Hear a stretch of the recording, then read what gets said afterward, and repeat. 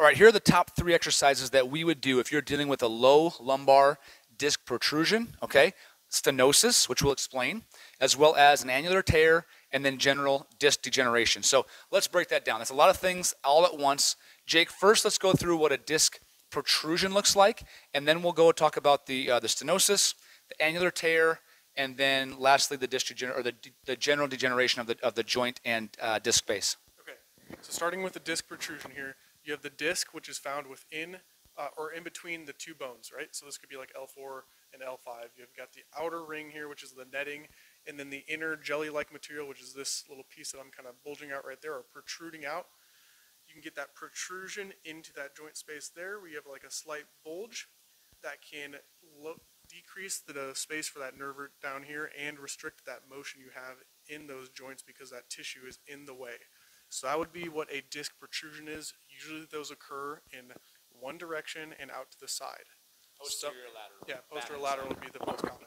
Usually they're most irritated by flexion or like flexion and rotating, bent over position, sitting, bending, lifting, anything like that can irritate it. Sometimes with load going backwards or going backwards, you know, with body weight and gravity. And they also, so I'm going to skip past the stenosis just to talk about the annular tear. Yes. Because those are commonly going to be seen together. So in order for that that annulus, the inside of the disc, to escape, right? So the annular wall is what's sorry, I said the wrong word.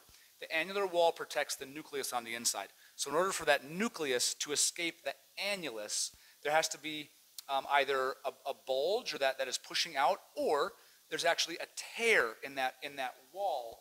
And so that tear then allows the nucleus to sneak out, and that's what's causing that protrusion. So those tend to go hand in hand. Yeah. If there's an annular tear, there's most likely also some kind of protrusion, or at least the ability for that nuclear material to escape that structure has been compromised with that annular. So the annular tear itself can cause a lot of symptoms, including constant lower back pain with some referring out to the lateral hip, lower back, upper buttock, because remember the outer third of that annular wall there, that disc, is highly innervated. So there's a lot of nerve endings there. It hurts.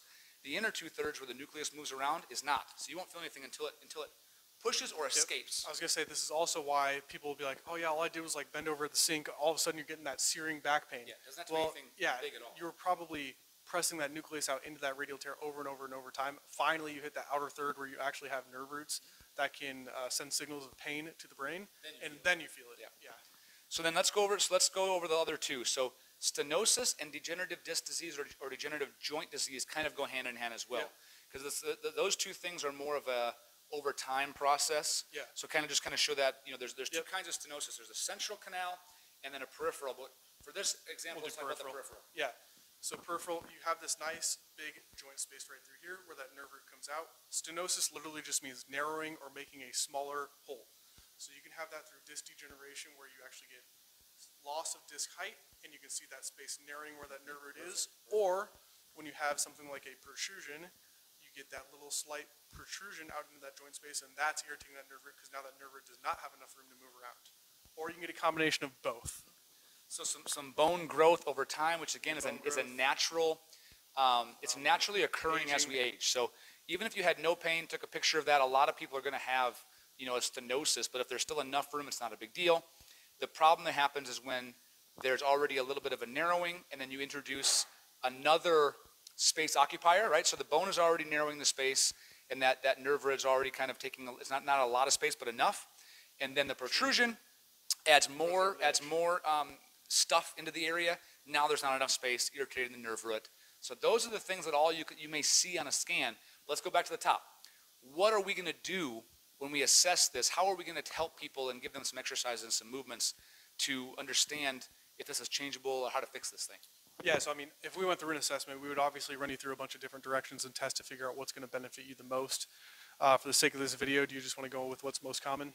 Let's go with what's most common, especially if you feel like, you fall into this group of, bending, worse, sitting, worse, rising out of sitting, worse. Yep. But if I'm up, moving around, walking around, being a little bit more active, in general, better. Or lying down, taking some load off, in general, better. Yeah. So we would, that's going to fall into a category, especially if you have, again, this category would be unilateral, so pain just on one side, back, outer side of the hip, maybe into the upper leg or upper calf. Yep. Okay. So in this case, for a movement we would demonstrate on that would be something like, I'll just demonstrate Yep. standing Yep. extension here Yep. since we've got this. Would just be extending that low back as far as you can, breathing out and going a little bit further. This is just trying to reduce that soft tissue protrusion that we kind of discussed earlier, get that out of the joint space so we can move freely and reduce the pain and regain motion. More likely than not, we would do that in lying first. we would. And so that would look like what Jake was just doing there. You'd be on your stomach this way, hands under your shoulders, and pressing the chest and shoulders up, and then coming back down. So you're going to work into extension initially, because it's part of the assessment process. So you have to try it first to see what are the results, what are the mechanical cause and effect. I mean, when you stand back up, even if it's hard to do, but when you stand back up, is the pain less in the leg?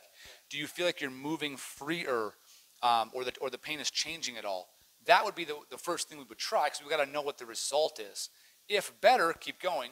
If worse, try again to see. But then after that, if it still continues to nope, definitely worse in the leg, okay, then we would actually change and go knees to chest or flexion.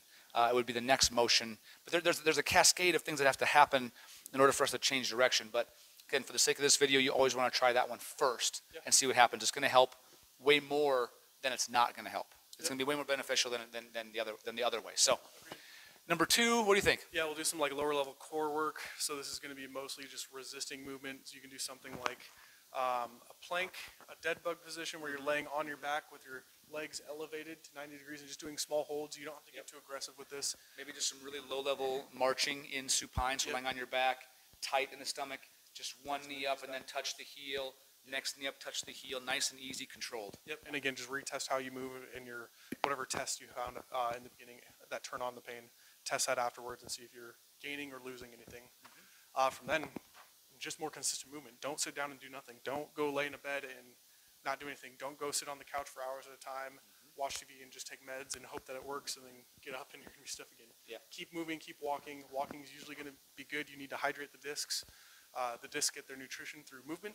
So when you're up and walking around, you're constantly loading those, and they act like a sponge. So they're feeding into that oxygen and blood and nutrients that they need. So you need to keep moving to milk that into the disc.